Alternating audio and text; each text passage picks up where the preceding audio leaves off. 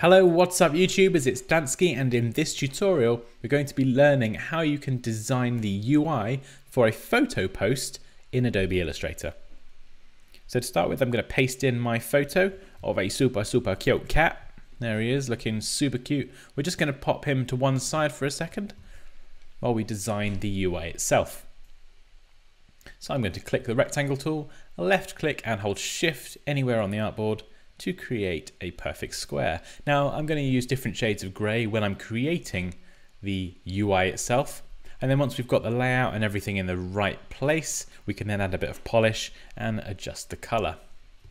So I've got this for now, and what I'm going to do is select this shape, go up to Object, down to Path, select Offset Path, and just tick the preview box. Now here it will show you the offset that you're creating.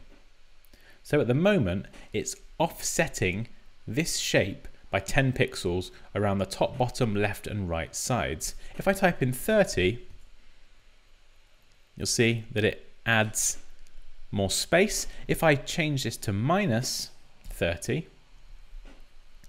what it does is it adds this shape on the inside rather than the outside.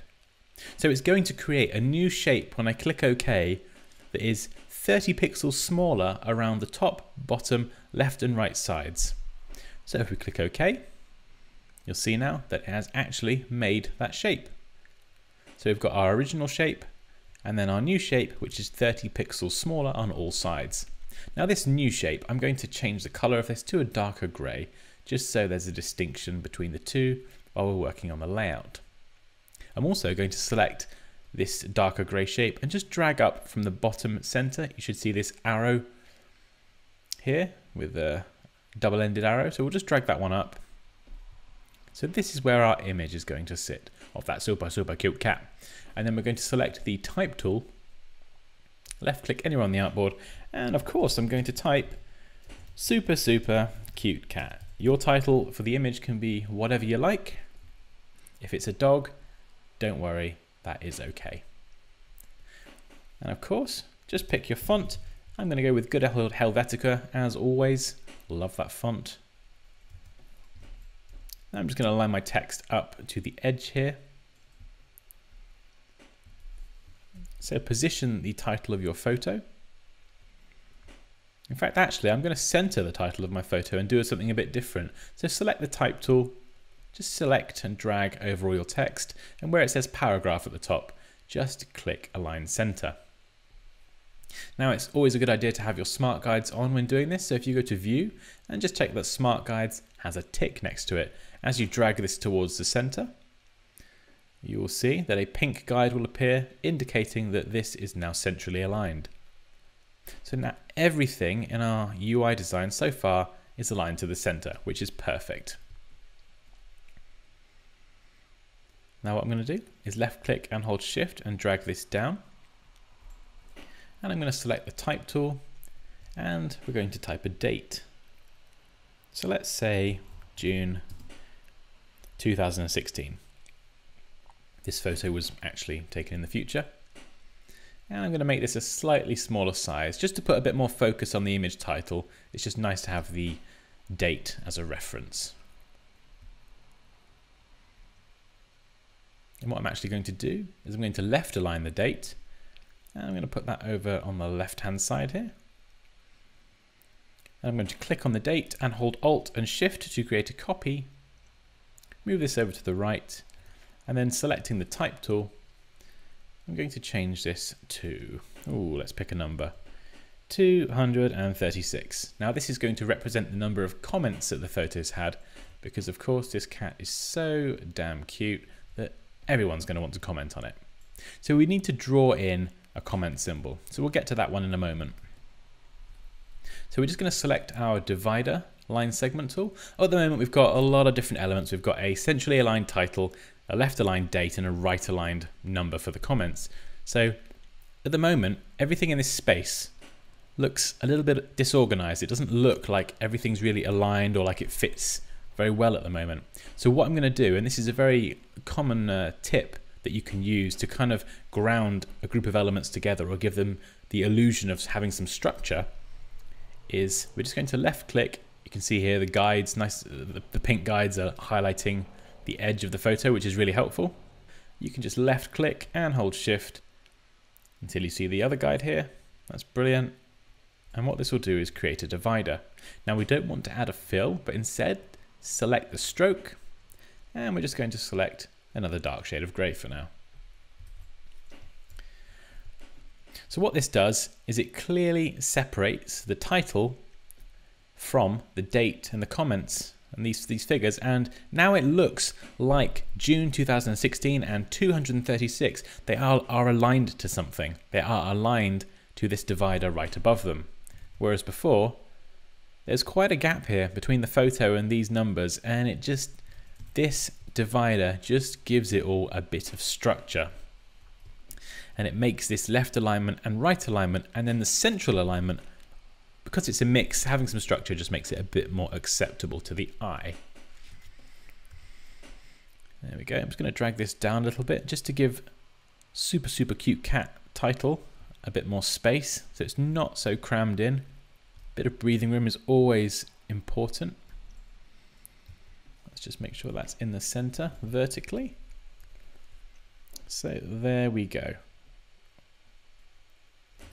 Something that looks like that.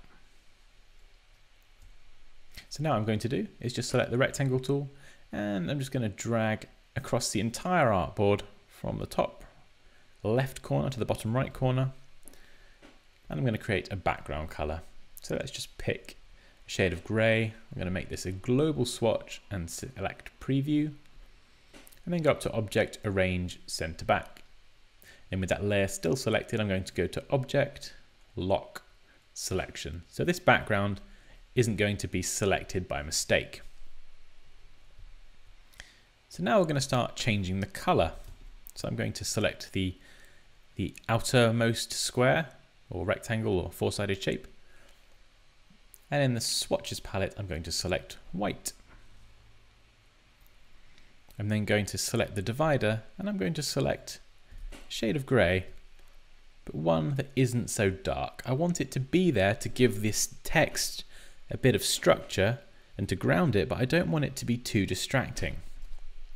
So let's make that quite faint, just so it's visible, but not enough to distract the eye or to distract someone viewing the photo. We want all the focus to be on the photo, and then secondarily the title. So we can change these now. We can change these to whatever color we like. I'm just going to have them a slightly off black color.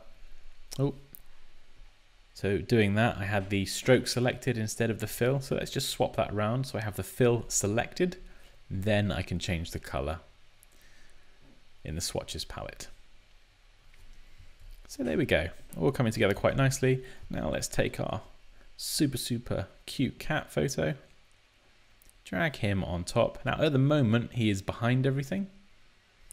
If we go up to object, arrange, and bring forward, note this shortcut key here because we can use that in a moment. And then I can just keep bringing him forward until he is in front of everything else but behind our grey shape, because we're going to use this grey shape to mask this image. So if we select our cat photo and hold shift and then select the grey four-sided shape, we can go up to object, clipping mask, and make. Now as I said, it's very important to make sure that the grey shape, the mask, is on top of the photo. And when we click make, you'll see that the image is now cropped within that space. And if you're not happy with the crop, you can double click on the photo, adjust the crop like so, and still resize and everything as necessary. And then just up here in the top left, you've got these arrows that will take you back one level. Just click that until you're back out. I'm just going to make the date in the comments text a little bit lighter as well. Again, just to keep a little bit more focus on the title, and you can make this text italic, bold, whatever you want to do to it.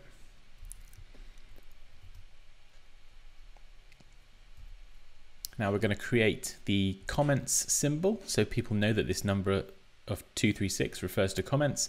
So let's just left click and hold to select our ellipse tool, and we're going to draw an ellipse, something like this. Grey is absolutely fine for now. And then depending on how you want to do this, you can select the pen tool and the speech, kind of part of the speech bubble coming out. You can click, click, click, click, and there you go. So you could have a straight one, or you could go for a curved one. So selecting the pen tool, just left click and hold to create that curve. Hold down the Alt key, because if we click now, it will try and continue that curve. We don't want that. So if we hold Alt and just click, it will force that to cut. And the next line we draw will be a straight line or a curved line if we left click and hold. So that's quite a handy tip, holding Alt and clicking the anchor point if you don't want it to force a curve. So we've got our speech bubble shape. We can just rotate that into position using the rotate tool here. So just make sure you've got something that you're happy with. And with the direct selection tool, you can click on any of these lines and these handles here that you can use to adjust the curve.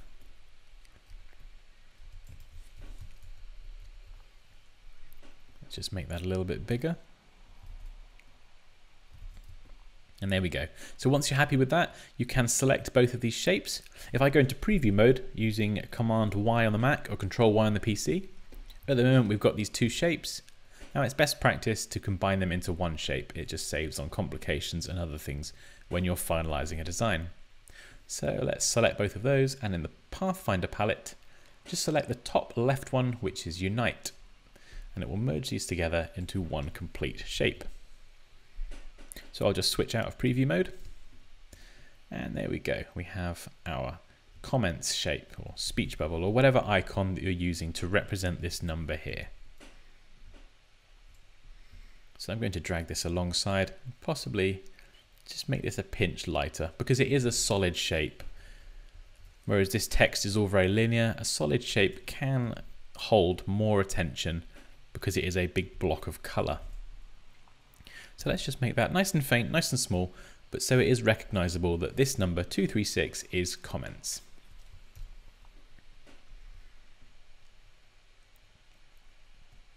And I'm just going to add one more aesthetic preference. So let's just left click and hold to select the polygon tool. Left click anywhere on the artboard, select 3 as the number of sides and click OK. And then I'm just going to drag this triangle into position. Just look again for that pink guide so it snaps in place. Drag this down, you see again it snaps it to the bottom nicely. Select the direct selection tool, click on this top center anchor point, and then using the arrow keys just nudge that down. Now this part is entirely optional, it's just a design preference, but I'm going to create an arrow that just kind of points from the title up to the image. So this is the title and then pointing up to the image. It's really just a design preference, it's not essential. I'm going to scale this down as well, so I'm going to click one of these 4 corners and holding Shift and Alt, I'm going to scale it down towards the center. And zoom in nice and close and just drag that into place. You'll see there it snaps with the pink guides. Lovely. And I want this arrow to be the same color as the background as well. So we're going to select white. And it actually doesn't look like it's central, so I'm just going to drag this to the left. There we go. That looks a bit better. So sometimes it will align to different items, so you just need to make sure that the pink guide you've lined this up to is the one that is marking the center of the whole composition. And actually, if I just click on this 4-sided white shape around the edge and go to Effect, down to Stylize and drop Shadow, we can add a shadow just to help lift this off the page a little bit, because the background, the main background, this light gray and the white of our post, they're very close to each other in terms of color, so they could kind of get lost. There's no clear distinction where the background ends and the photo begins, specifically on users who may have a different monitor where these colors look a bit closer together than they actually are. So if we click that and go to Effect, Stylize and drop Shadow, tick the preview box, and then we can make the blur nice and big so it's really soft. Give this an offset, so this will nudge the shadow 10 pixels to the right and 10 pixels down. And then you can change the opacity. So we can drop this right down because we want the shadow to be really subtle, just enough to create some distinction between the background and the white shape, the photo post. So something like this.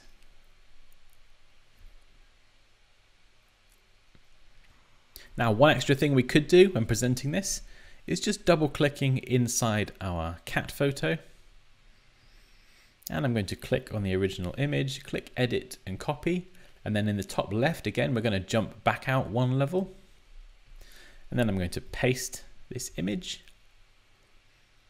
And I'm going to scale this up. So holding shift, I'm going to scale this image so it's really, really big. Now don't worry if it does pixelate. I'm just going to scale it so it's bigger than the artboard itself. And then what I'm going to do is select the rectangle tool, and from the top left to the bottom right, I'm going to drag to create a four-sided shape. Let's just drag that and make sure that is lined up to the edge of the artboard. And then I'm going to left click on this huge cat image and hold shift to select the four-sided shape we've just created. Make sure that this shape is on top. Go to Object, Clipping Mask, and Make. Then we're going to go to Object, Arrange, and Send to Back. And then we're going to bring it forward just by one, so it's in front of the grey background. So now we have another cat background. And what I'm going to do is go to Effect, down to Blur, select Gaussian Blur, select the preview box, and we can now increase the blur. There we go, so we've got 40. So now we've added this stylized background, just a repetition of the cat image but blurred. I think we could probably strengthen this shadow up just to help that stand out more. So if we select our white four-sided shape, go over to the Appearance palette, and we'll have our drop shadow listed here. We can just click that, select Preview, and we can adjust the opacity and we can really bring that up. Let's try possibly 60. Maybe 70. There we go. And if I just take a step back and forward, you can see the difference. So there we go. That's with the shadow set to about 20% opacity. And this is at 70%. So it really helps lift it off that blurred background. And there we go. We've created a photo post UI design in Adobe Illustrator. As always, guys, I hope this tutorial was helpful. If you enjoyed it, please feel free to leave any questions or comments down below. Like this video if you enjoyed it. Take care, and I'll see you next time.